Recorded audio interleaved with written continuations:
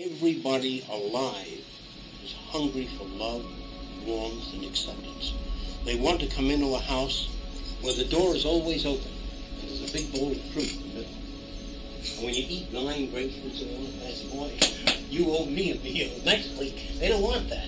They don't want any deals. Everybody wants true love. And I need $10.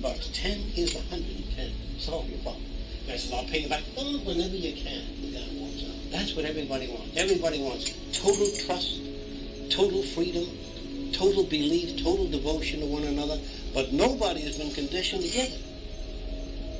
So wait a while. Last Christmas I got you a $200 watch and you brought me a $50 calendar. What kind of Christmas present is that?